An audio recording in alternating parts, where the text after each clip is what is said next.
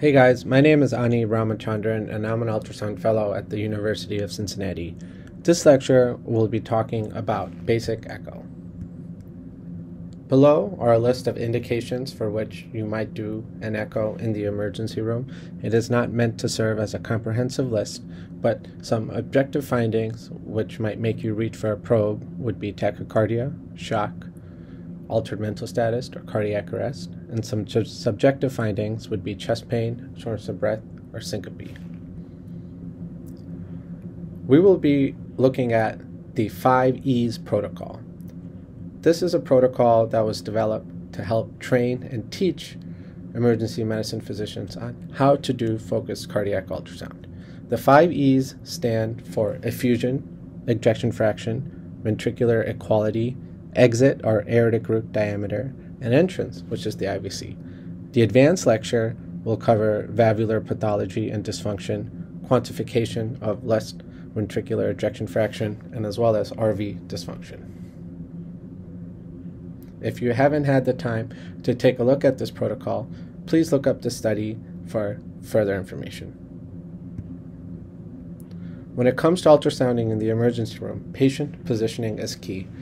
Having the patient in left lateral decubitus position can significantly improve your image quality.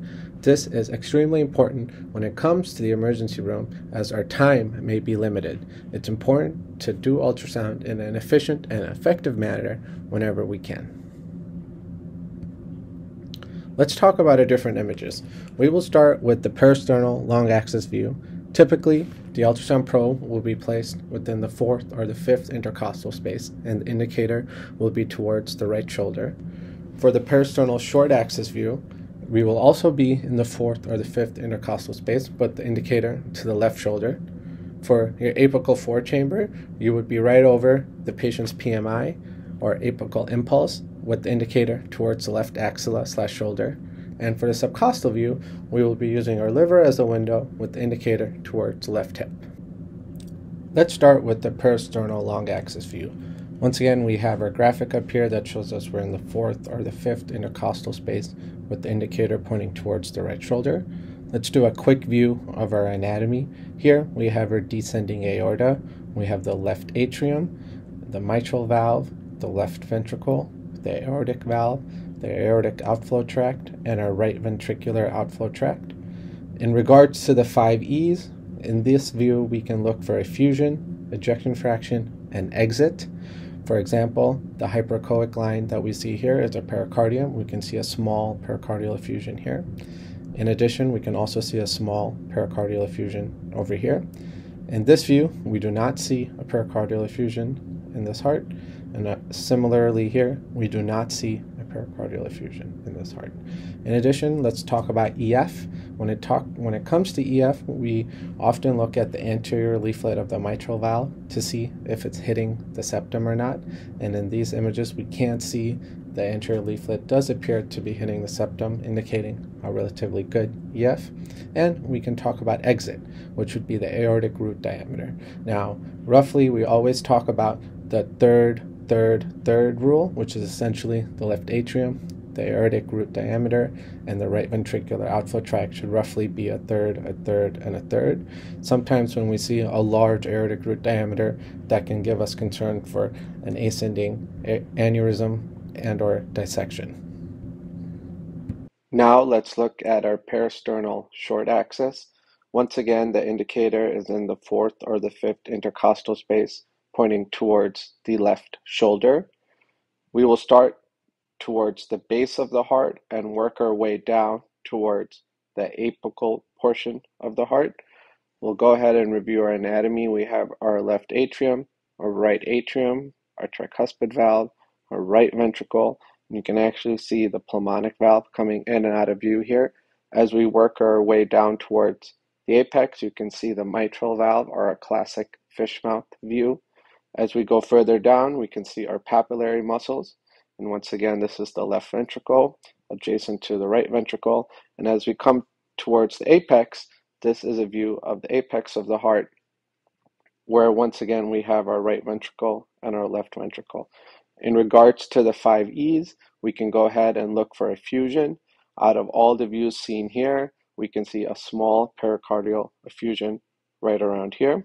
We can also assess EF, or ejection fraction. Go ahead and take a look at the left ventricular wall, and you can see how well with each ventricular systolic contraction the blood is moving out of the heart. You can see how well the walls are coming together here. And lastly, we can also look for ventricular equality. So essentially, the right side to the left side, the ratio should be 0.6 to 1 or less. You can go ahead and take a look at the shape of the right ventricle here, here, and here, and you can see that in regards to the size, it does look like it's 0.6 or less compared to the left ventricle, which does not indicate that the right side is enlarged. Next, we have our apical 4-chamber view. This is roughly done right around the patient's PMI with the indicator pointing towards the left shoulder or axilla. To review our anatomy, once again, we have the left side of the heart over here and the right side of the heart over here. So we have our left atrium, mitral valve, left ventricle, right atrium, tricuspid valve, right ventricle. Some of the E's that we can assess in this view is once again effusion. Effusion would be seen here surrounding the heart. We can also take a look at EF and see how well the left ventricle comes together during systole. We can also look at equality and see how big the right side is compared to the left side. Roughly, once again, you want a ratio of 0.6 to 1 when it comes to right side to left side. We also have our subcostal view. So our subcostal view will be obtained by using the liver as a window. Our probe marker will be pointing towards the patient's left hip. This view is most effective to look for effusion. A large pericardial effusion or circumferential effusion can be seen in this view, and it allows us to have a good window to also assess for tamponade to see if there's right ventricular diastolic collapse. And then we have our IVC view. So this will be the entrance, the last E of our 5 E's protocol. This view is useful to assess how well the venous return back to the heart is. As you can see, you see the IVC here draining into the right atrium. IVC here, as well as the IVC here draining into the right atrium, and once again the IVC draining into the right atrium. This view is obtained in a similar location as our subcostal view. However, the probe marker will be pointing towards the patient's head. There are additional views possible. This will be covered more during our advanced lecture. However, I did want to provide some examples here. Right here we have our apical 2-chamber view. So this is the left atrium and the left ventricle. Here we see our apical 3-chamber view, which is our left atrium, our left ventricle, and our aortic outflow tract. And then this is our subcostal 2-chamber view. It's essentially similar to the peristernal short view, however, obtained from a subcostal window. You can see our papillary muscles here, as well as our right ventricle. Some tips and tricks when doing bedside echo in the emergency room: always start with the peristernal long axis view. This can be good to help orient you on the axis of the heart and allow you to obtain a baseline while obtaining the other images. If the patient has difficult peristernal windows or has history of COPD with inflated lungs, you can reach towards a subcostal view first and see if you can obtain your images that way. Once again, patient positioning is key, and having the patient left lateral decubitus can help with challenging apical views. And getting hands-on practice is always the most important thing to build comfort with echo in the emergency room. Now we will discuss some pathological echoes and go over some cases. This is an example of a large pericardial effusion leading to tamponade. So let's take a look. We have here a subcostal view. You can see we're using our liver as a window. As you can see, we see a large circumferential effusion around the heart within the subcostal view. We can also see, we took a look at the IVC, and it appears we have a pretty plethoric IVC with minimal or less than 50% collapse during respiration. And then here we have an apical 4-chamber view, which is also showing signs of right ventricular diastolic collapse. So some of the signs of tamponade that we see in echo is ones we can see right atrial collapse, and we can see that here when the valve is closed. We also see a plethoric IVC right here. We can also see right ventricular wall diastolic collapse whenever the valve is open, which is indicative of tamponade. And lastly, you can also do mitral inflow variations. Inflow variations greater than 25% can also indicate tamponade. It's important to note that all these findings are important to be taken within context of the patient's clinical condition. Most importantly, blood pressure, which will help guide your next steps. Now we can take a look at left ventricular dysfunction. On the left here, we have a normal heart. I want you to pay attention to the mitral valve, and I want you to pay attention to the walls of the left ventricle. In this image, you can see that it is coming together and squeezing well. Here's an example of a reduced ejection fraction. One of the things that stands out here is one, looking at the walls of the left ventricle, you can see this region does not appear to be coming together as well as this region. And lastly, this is a severely reduced ejection fraction. You can see there's really minimal movement of the left ventricle, indicating that the squeeze is not so good. Now let's take a look at LV dysfunction via the peristernal long axis. Here, we start off by taking a look at a normal heart. Here you can see the mitral valve getting extremely close or even hitting the septum. And you can see the walls of the left ventricle coming together well with each systolic contraction, forcing blood out of the heart. Here, you go ahead and see the anterior leaflet of the mitral valve trying to come close to the septum, but not doing as well, and the overall walls not squeezing as well with each ventricular contraction.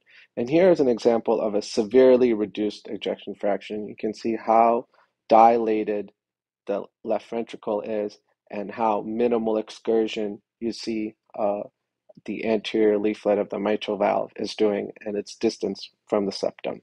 Another measurement that you could take with this view is your EPSS, or end point septal separation. Essentially, you would go ahead and drop M mode right along the septum and the anterior leaflet of your mitral valve. We have an example here.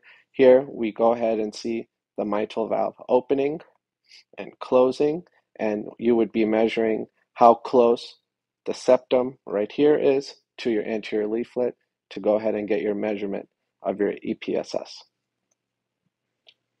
Anything greater than 7 millimeters would be considered abnormal. Now let's talk about right ventricular chamber size. This is the equality in one of the 5 E's. Let's start by looking at normal. Over here, you can see the right ventricle and the left ventricle. Our normal ratio is about 0.6 to 1, and you can see this heart seems to match that ratio. I also want to bring your attention to the lateral annulus of the tricuspid valve. This is a good area for you to look to judge right ventricular systolic function. What you want to see is vigorous movement of the right ventricular free wall moving back and forth, which indicates a normal function. Now we can go ahead and take a look at slightly more dilated, reduced function heart. You can see the right ventricular chamber size is almost closer to a 1-to-1 ratio, and the lateral annulus of the tricuspid valve seems to be moving slightly less vigorously as it is over here. And lastly, we have an example of a heart that is demonstrating McConnell sign. So McConnell sign is very specific whenever you have a massive or submassive pulmonary embolism, which is representative of obstructive shock on the right side of the heart. So let's take a look at this right ventricle, which is right here. One of the things that stand out immediately is the size. Once again, is almost a 1-to-1 when you're comparing to the left ventricle. You can also take a look at the right ventricular free wall.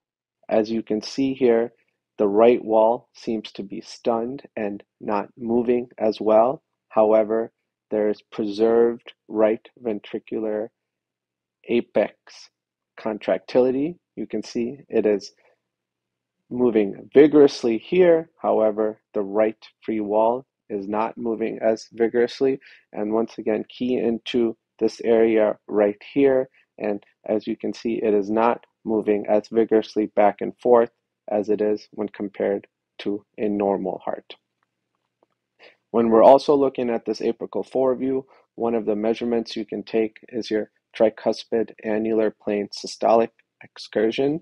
Essentially, you would drop your M mode right along the lateral annulus of the tricuspid valve, and you would measure from this trough right here to the peak, and anything above 17 would be considered as normal right ventricular systolic function. Lastly, we're going to take a look at the IVCs. So an example on the left is an IVC with greater than 50% variation during respirations. You can see the walls of the IVC come together. This is an example in IVC with minimal change with respiratory variation. As we can see the respirations, the walls of the IVC do not appear to be coming together. In summary, basic echo is extremely useful in the emergency room, and patient care improves when the emergency medicine provider picks up the probe to scan a patient. Always remember that patient positioning is key, and optimize yourself for success by having the patient lay in left lateral decubitus if possible. Remember your 5 E's, which is effusion, ejection fraction, quality, exit, and entrance. And at the end of the day, there's plenty of research out there that shows that we can do better and provide better patient care when we pick up the probe. So practice, practice, practice. Thank you for taking the time to listen, and I hope your comfort with basic echo has improved after watching this video.